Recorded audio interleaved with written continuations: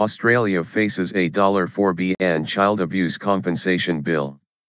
Australia may need to pay a $4.4 billion, $3.4 billion, £2.3 billion, as compensation to the victims of child abuse, officials say. A consultation paper, released by Australia's Royal Commission into Child Sexual Abuse, estimated 65,000 people may be entitled to compensation.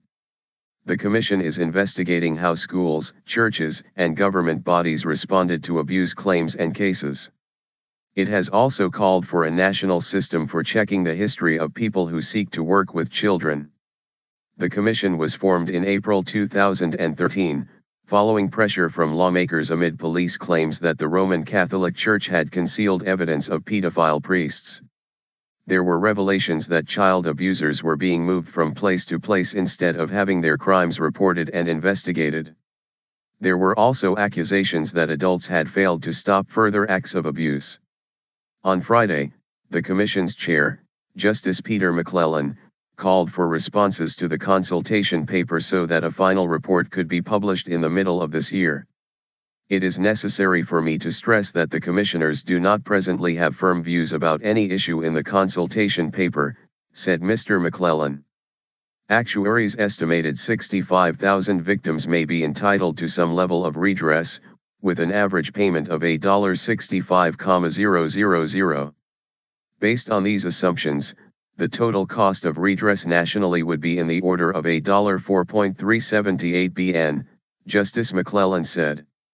In the 2 years since the Commission was appointed, its commissioners have spoken to more than 2,850 survivors of child abuse in private sessions. It has also completed 21 public hearings and expects to hold another 17 hearings this year. Blight upon communities. Justice McClellan said the commissioners were developing a picture of a period when thousands of children were abused in a high-risk environment, created by prevailing social attitudes to children and unquestioning respect for the authority of institutions by adults. However, he acknowledged that the abuse of children is not confined in time, it is happening today. Justice McClellan said there had long been a need for a national framework to check the backgrounds of people working with children. Its absence is a blight upon the community's efforts to provide effectively for the protection of children, he said.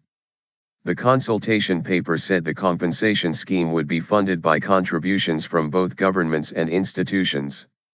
If the state was a funder of last resort, a contribution of almost $2 billion would be required from various government authorities, and $2.4 billion would come from private institutions. The Commission expects to provide a final report by December 2017.